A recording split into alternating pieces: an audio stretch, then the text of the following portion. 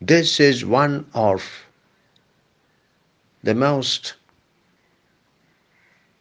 powerful, iconic, and I should add heartbreaking pieces I have ever taught. Strange Fruit is looked upon as the masterpiece of Abel Meeropol,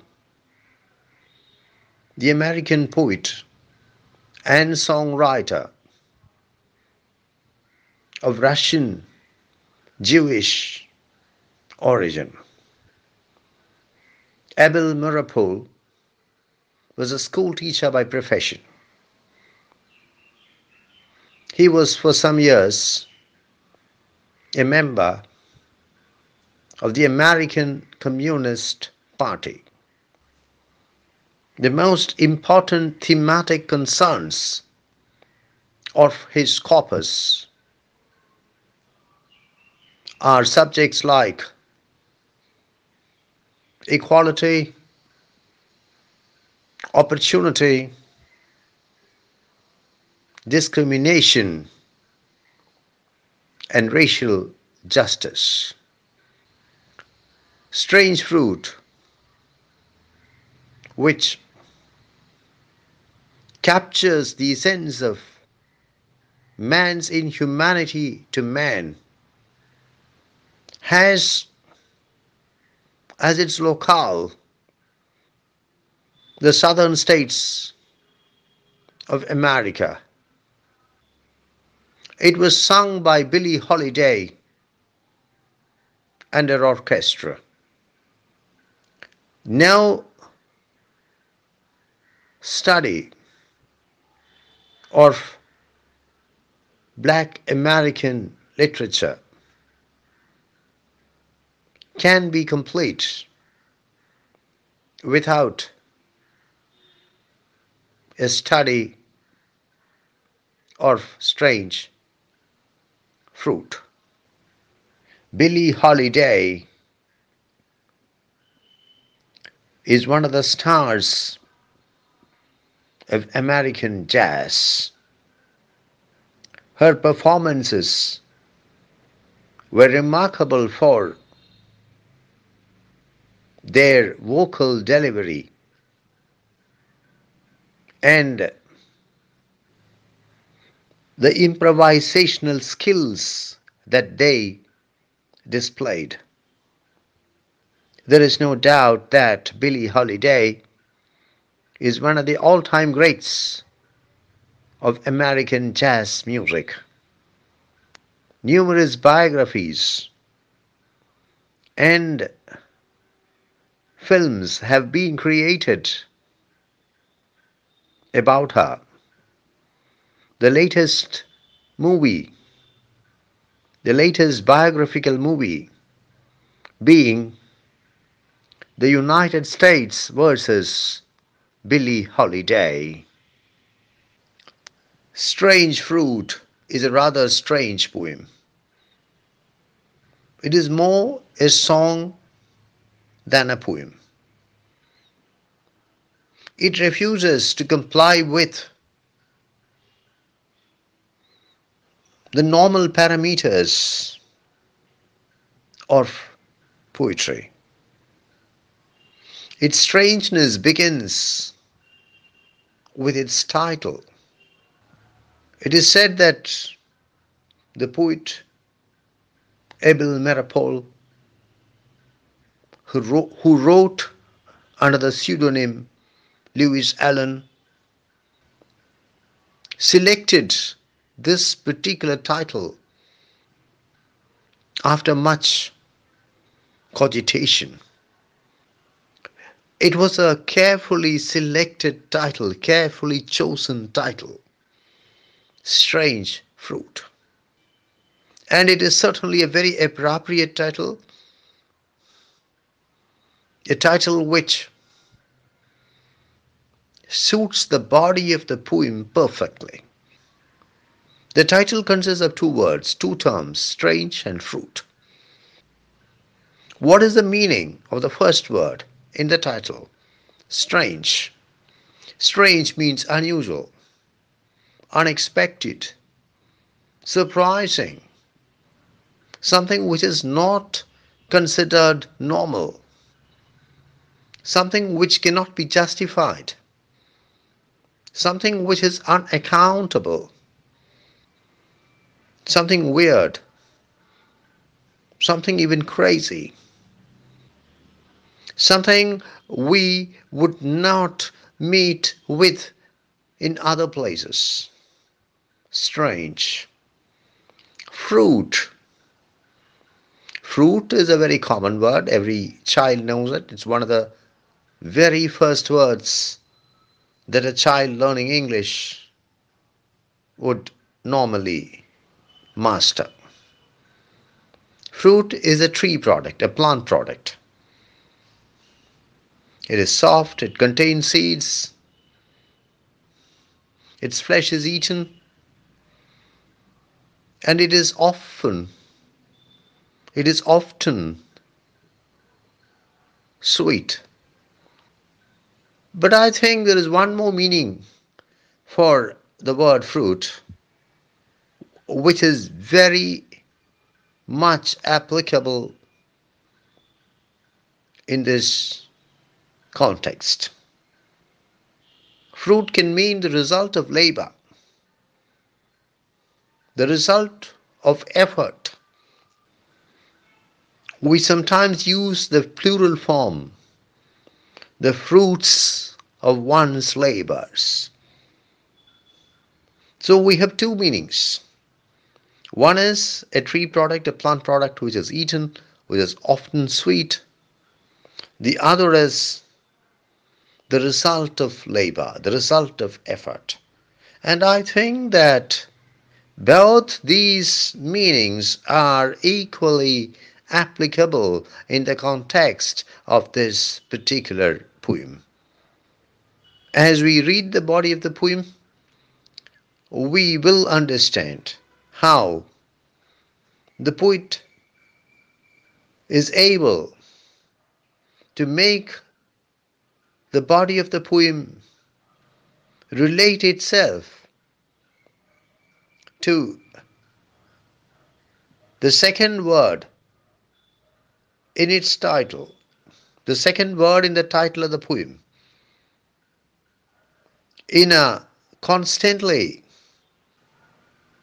double manner.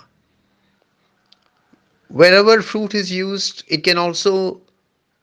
mean, it can simultaneously mean the physical fruit and also the fruit of effort, the fruit of labor. Southern trees bear a strange fruit. Some half a dozen very ordinary words are put together by the poet in order to form a brilliant opening line. Southern trees bear a strange fruit. Southern. The reference here is to the American South, to the southern states of the USA.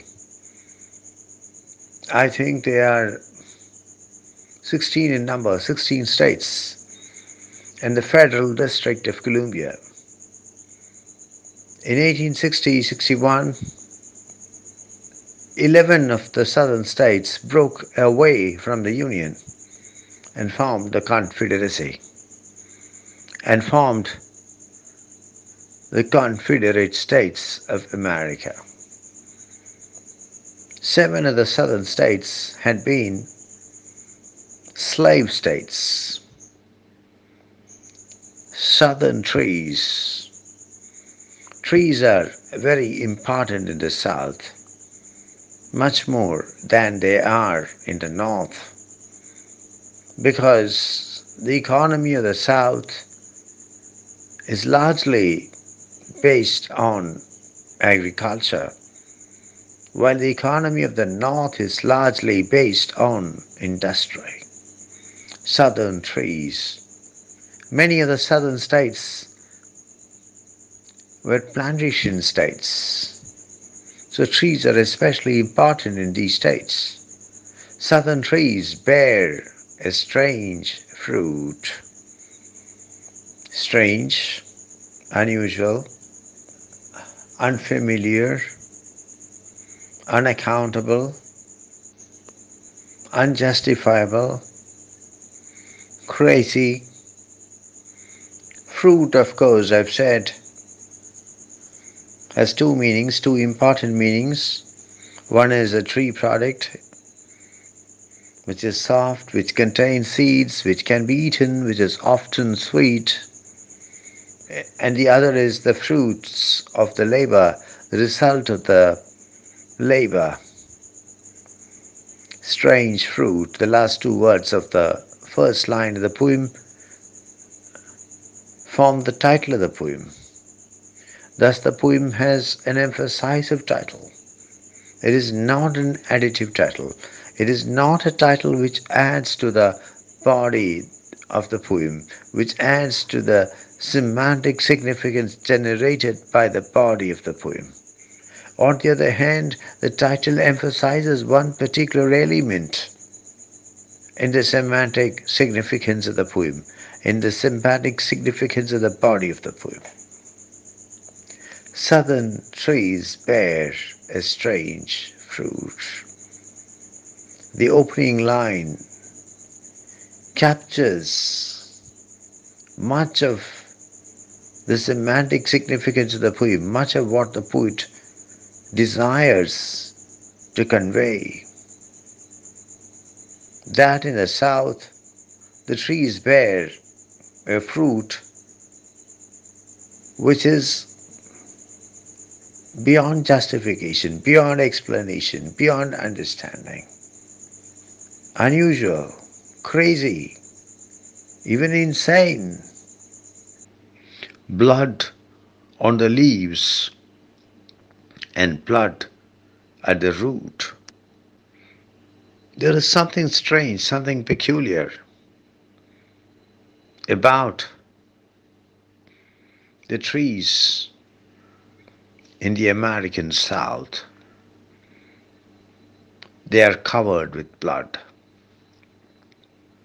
You can find human blood on the leaves of the trees and also at the root of the trees. The poet's point is that the entire plantation economy of the southern states of the United States of America is smeared with blood. Not just blood, human blood. Not just human blood, but the blood of the black people. Black bodies swinging in the southern breeze. The breeze of the south. For those who feel a sense of nostalgia for their hometowns, for their villages, for their native lands, in the southern states, the breeze there is beautiful. Those who feel a sense of attachment to their homeland, and their homeland lies in one of the southern states, the breeze there is certainly beautiful. The southern breeze, which rouses a sense of nostalgia. But the poet takes a radically different perspective. Black bodies swinging in the southern breeze. The southern breeze is beautiful, but what do we see there? Black bodies swinging. To swing means to oscillate, to sway, to move back and forth. black bodies swinging. The reference is to the lynchings of the blacks. A black man would be killed without a proper trial, usually by hanging. This is what is known as lynching. Black bodies swinging in the southern breeze.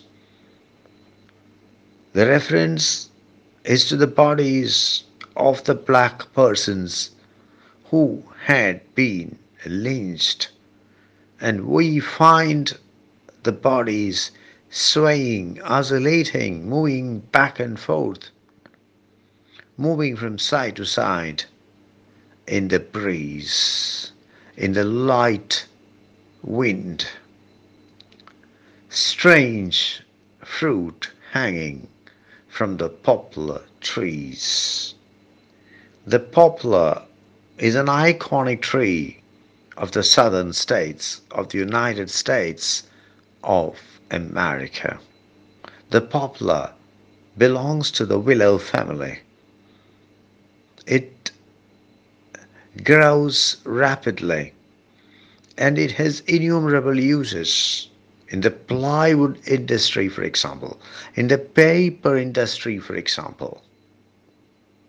It is widely cultivated in the American South. Strange fruit hanging from the poplar trees. The poet says that the bodies of the black persons who had been lynched, they are hanging from the poplar trees, and they are indeed strange fruit. Usually in a tree we find fruits hanging, but here we find the bodies of the lynched blacks hanging, and they are indeed the fruits of the trees, though they are strange fruits. What does the stanza convey? The stanza presents a graphic picture, a riveting picture of the American South. The American South, which has glamorized, idealized, praised by its admirers. But the American South is also a society built on discrimination, an economy built on exploitation, a world in which violence is an integral part, and where lynching of black men and women is an everyday event. It has to be pointed out that hanging the victim from the branch of a tree appears to have been the favorite modus operandi of lynch mobs. And it is with this modus operandi in mind that the poet speaks of bodies hanging from trees. We now move to the second stanza. Let me read the first line. Or the second stanza, pastoral scene of the gallant South. What a beautiful line. What a romantic line. A line which evokes powerful nostalgia, a powerful sense of nostalgia in all the admirers of the American South. Pastoral scene of the gallant South. Pastor means shepherd. In some churches, especially Protestant churches, the priests are called pastors.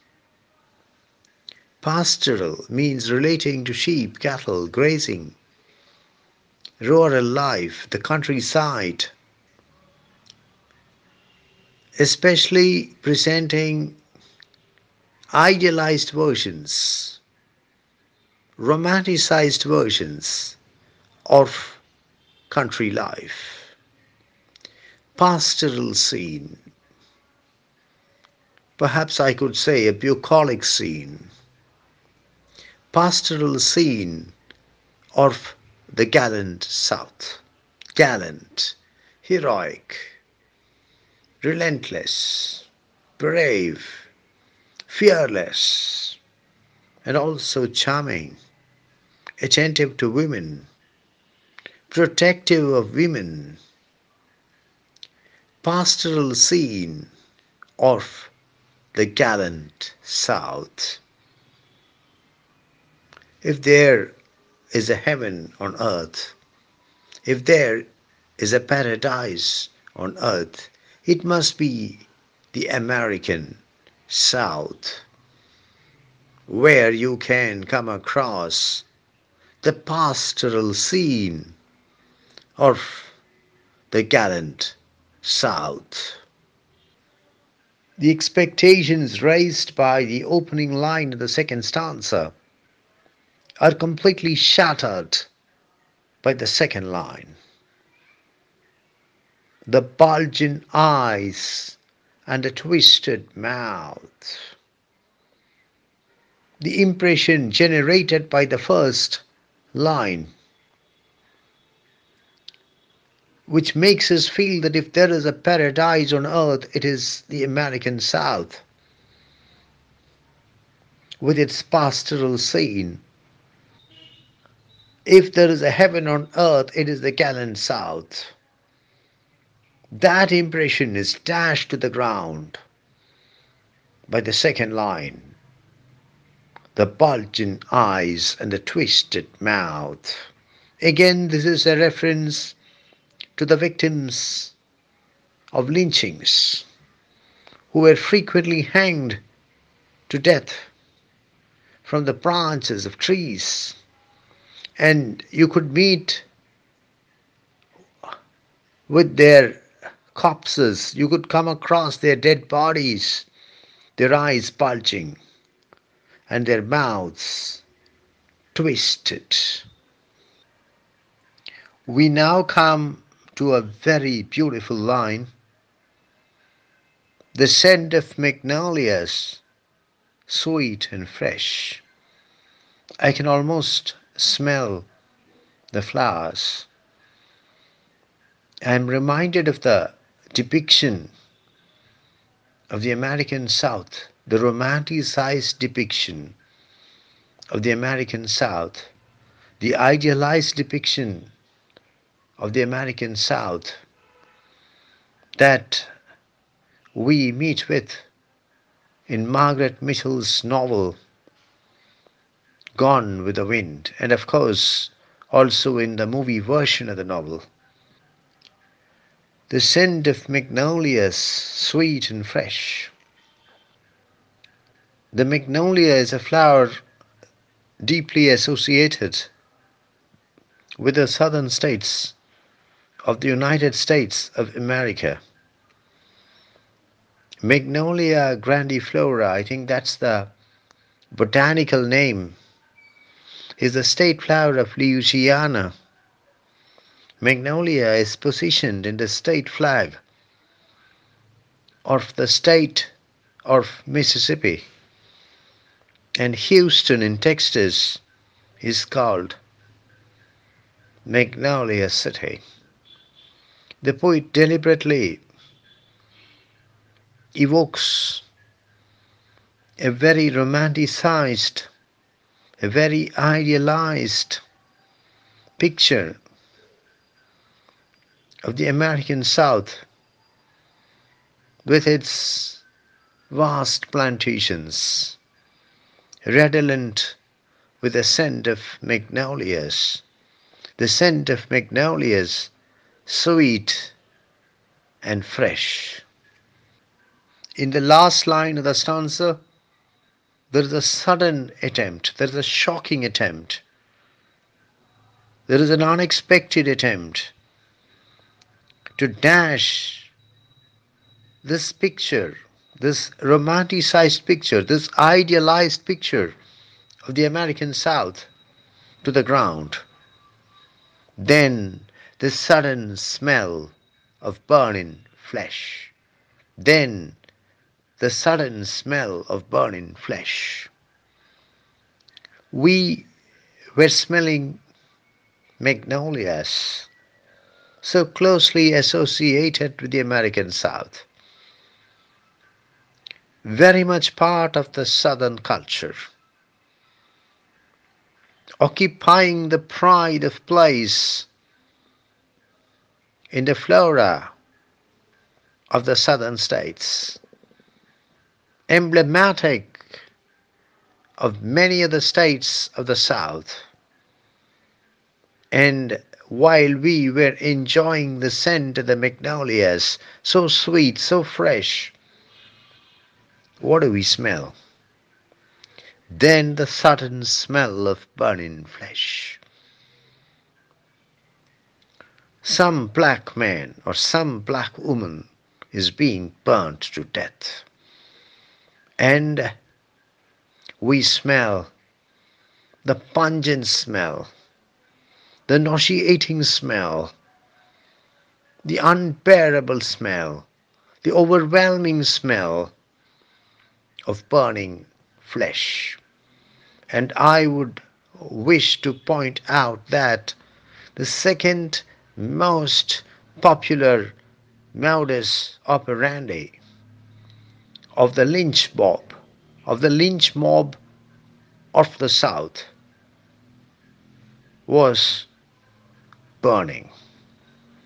The favorite modus operandi was hanging the victim to death from the branch of a tree. The second favorite modus operandi was burning the victim to death. And it is this second most popular modus operandi that is alluded to in the present line. Thus, the world of the southern states of the United States is a world of sharp contradictions. On the one hand, you have the breeze, the trees, the pastoral scenes, the gallantry, the magnolias, and their lovely scents. But on the other, you have the lynchings of the black men and the black women. It is clear that beneath the veneer of charm and tradition, you have exploitation, discrimination, violence, and bloodshed. This is the reality of the American South. This poem, which is more of a song than of a poem became famous because Billie Holiday and her orchestra sang it all over the United States. There are some who claim that Billie Holiday's father was lynched to death, and that was the reason why she was able to sing the song in such a sincere, in such a powerful, in such a spectacular manner. But the fact is that Billie Holiday's father, Clarence Holiday,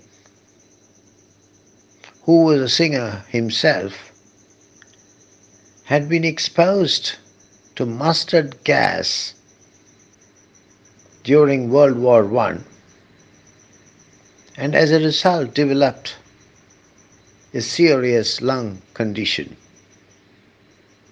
Clarence Holiday was denied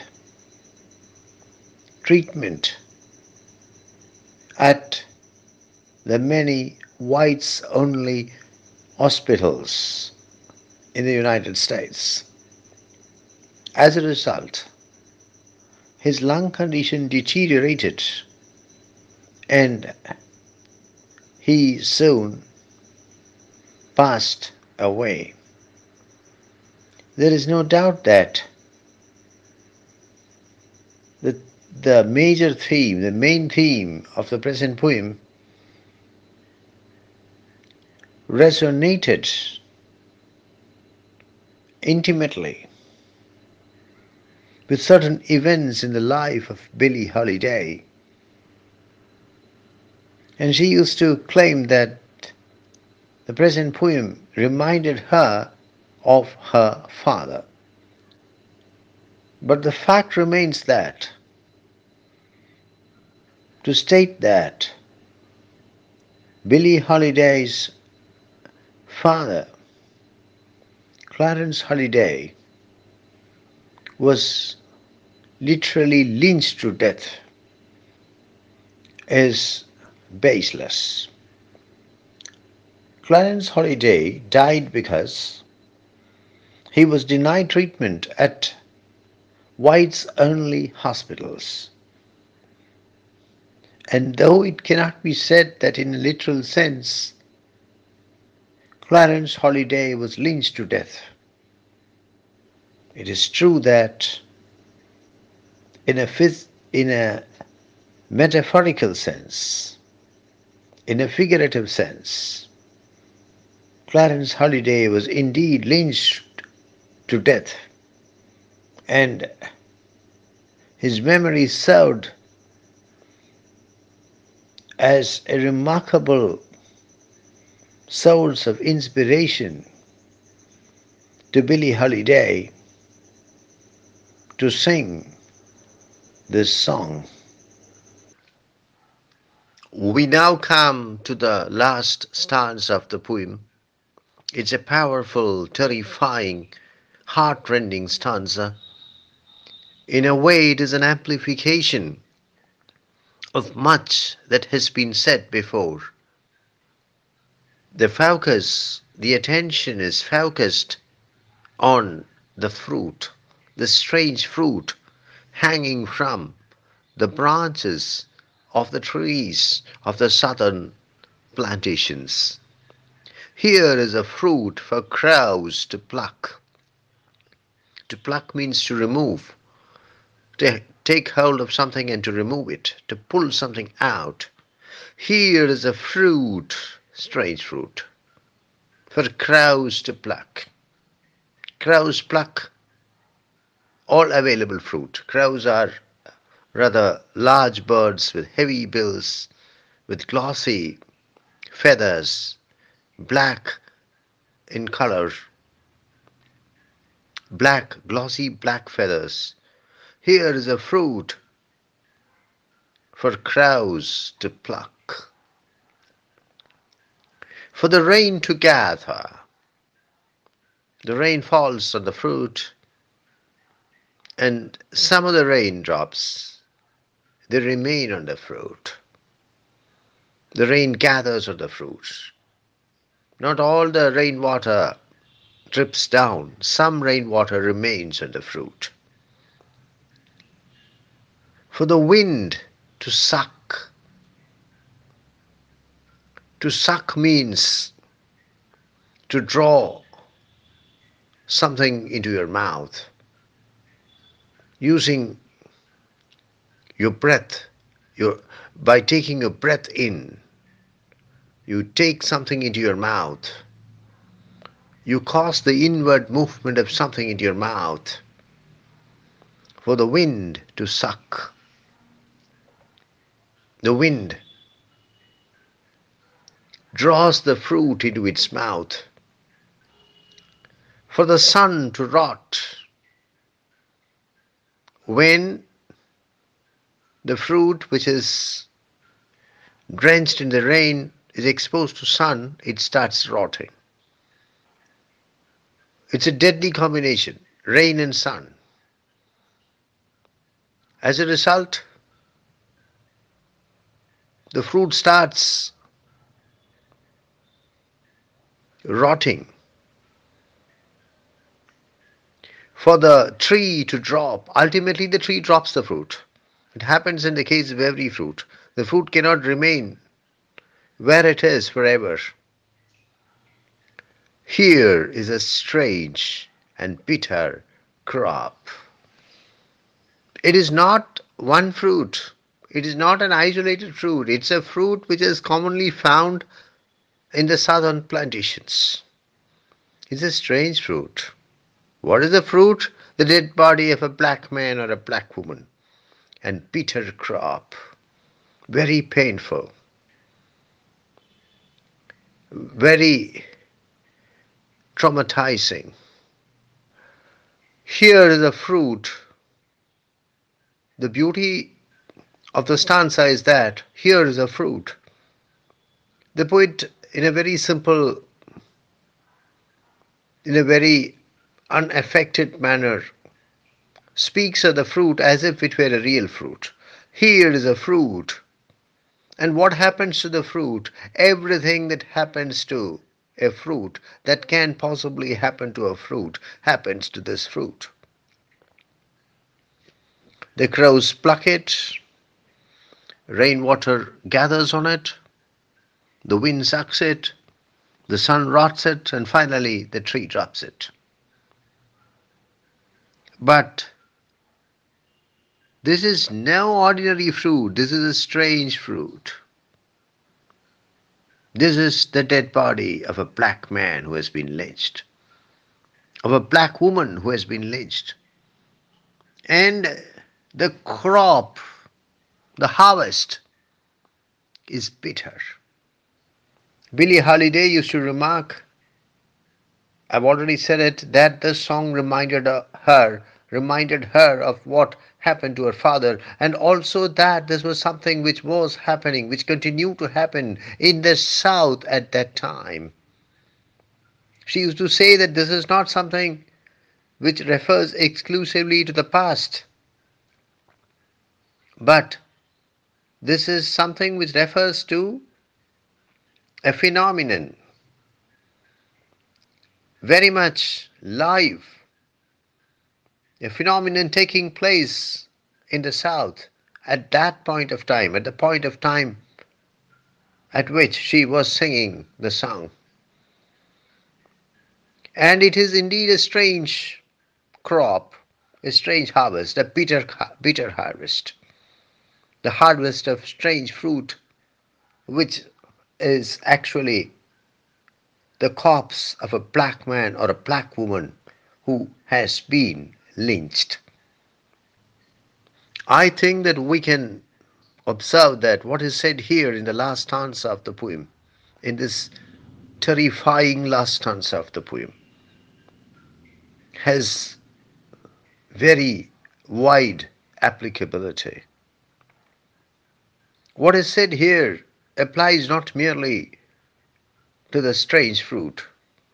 hanging from the branches of the trees of the southern plantations, but to agriculture,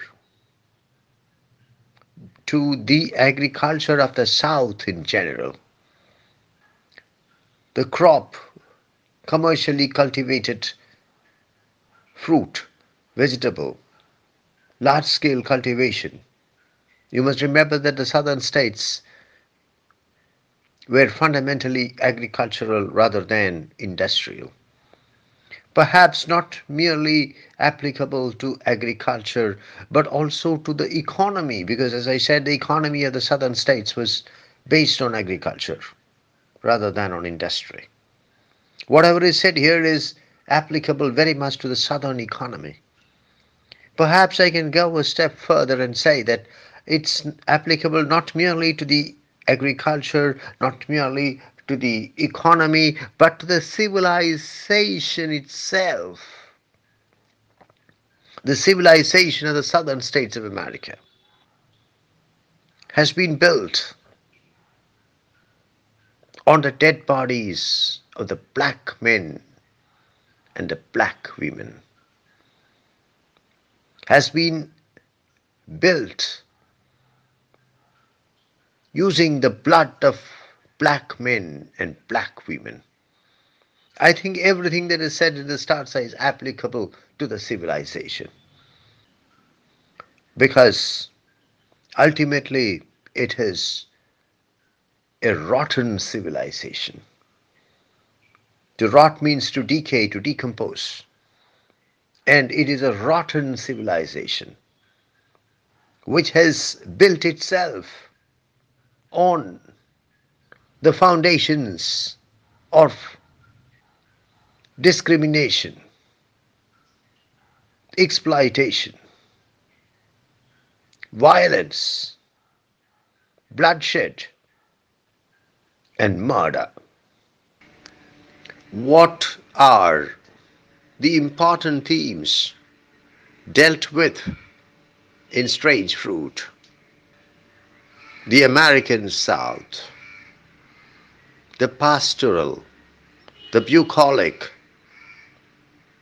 the gallant, the chivalrous American South, the flora of the American South, including the poplars and the magnolias, the relationship between the whites and the blacks in the American South, white supremacism, black victimization, lynchings, how the lynching of black men and women is a regular phenomenon in the American South. How the two most important, the two most popular methodologies adopted by the lynch mobs are hanging and burning. Either the victim is hanged to death or burned to death. How southern agriculture, the southern economy is built on the dead bodies of the blacks. Discrimination, victimization, exploitation of the black community in the American South.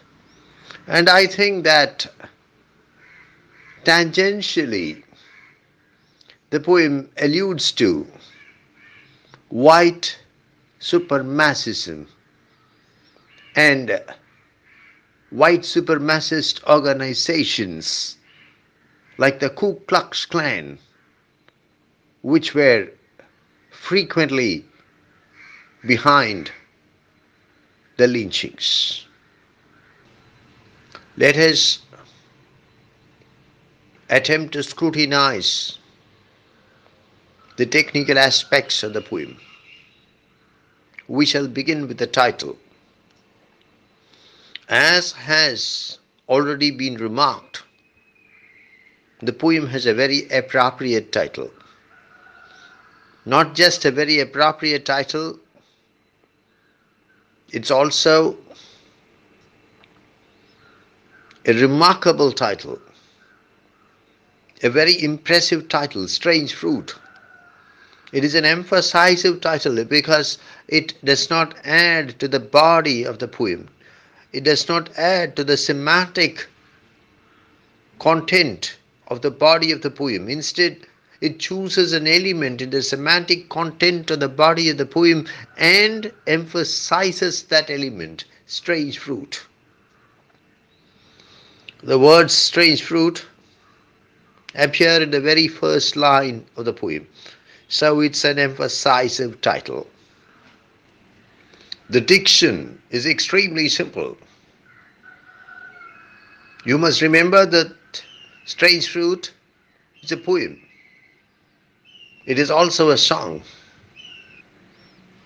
A poem may take a rare word, a strange word, a difficult word, but not a song. A word which is not easily intelligible to the listener would be completely out of place in a song and would be capable of ruining the impact of the song. Hence, the diction of Strange Fruit is extremely simple, extremely elementary. The poem is organized in 3 stanzas. The first stanza consists of 4 lines. The second stanza also consists of 4 lines. But the last stanza comprises 6 lines. And it may be pointed out that relatively shorter lines are used in the third stanza. The poem has a rhyme scheme.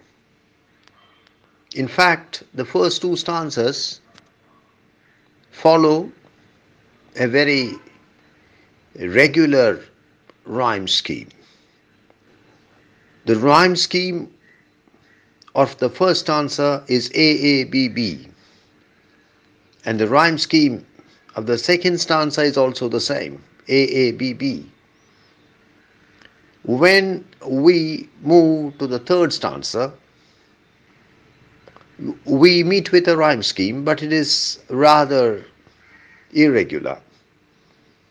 The first line of the third stanza rhymes with the third line of the stanza.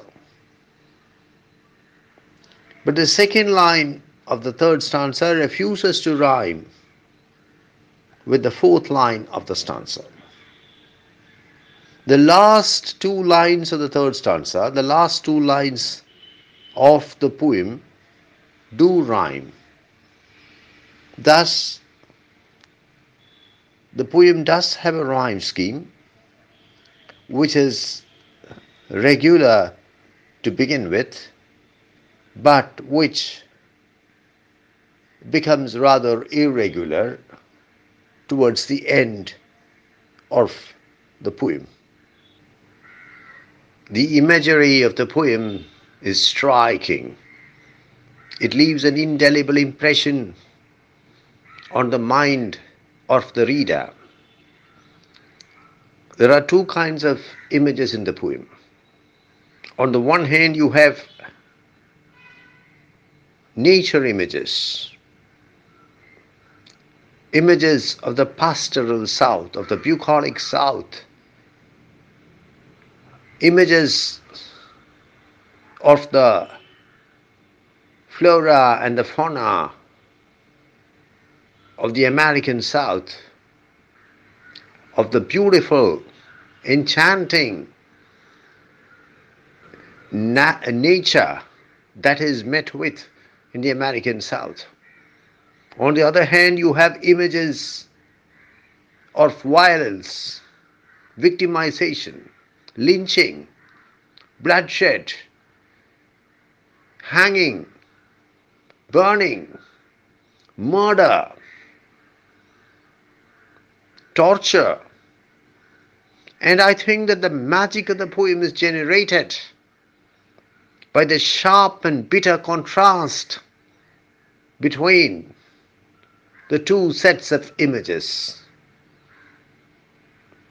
The poem would not have been the magnificent piece it is if it had not been for this contrast.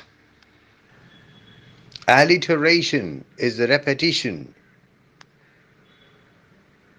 of consonantal sounds. This piece makes frequent use of alliteration in order to generate a special effect. The very first line of the poem makes use of alliteration. Southern trees bear a strange fruit. Similarly, we have black bodies and sudden smell. Anaphora is the repetition of a word or a phrase. We meet with anaphora in the very second line of the poem. Blood on the leaves and blood at the root. Irony is the figure of speech in which the speaker says something and means something else. Usually means the opposite of what he says. Gallant South, in the opening line of the second stanza of the poem, is a brilliant exemplification of the poet's use of irony. To juxtapose means to place side by side. Juxtaposition is a powerful tool used by poets to drive home the point. There is a brilliant exemplification of juxtaposition in the present poem. The poet speaks of the sweet smell of magnolia flowers and then of the smell of burning flesh. A large part of the magic of the poem is generated by the powerful metaphors used in the piece. The tree stands for white supremacism. The fruit stands for the black man, the black woman, alive or dead. Blood on the leaves and blood at the root stands for the blood-stained hands of the white masters. The poplars and the magnolias symbolize the agriculture of the American South. You must remember that poplar trees and magnolia trees are widely cultivated in the southern states of the United States of America. The trees are the symbols for the agriculture of the South, for the economy of the South, which has been built on the dead bodies of the black people. The trees are powerful symbols for an agricultural system, for an economic system based on exploitation, victimization, and discrimination. Strange fruit is as much song as poem. The piece has a highly musical quality, and part of the extraordinary popularity of Strange Fruit arose from the magic of Billie Holiday's voice, which added to the magic of the poem.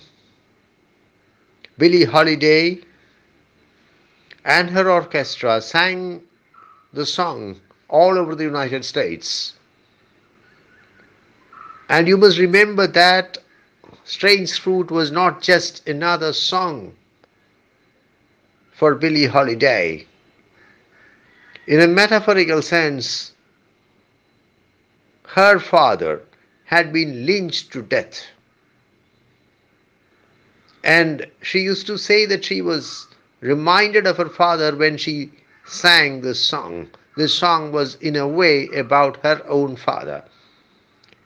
It may be added that the death of Billie Holiday at the age of 44 in a hotel room was almost as grotesque as the deaths described in the poem. Billie Holiday was arrested for allegedly having drugs, and according to one version, she was handcuffed and she died in her handcuffs.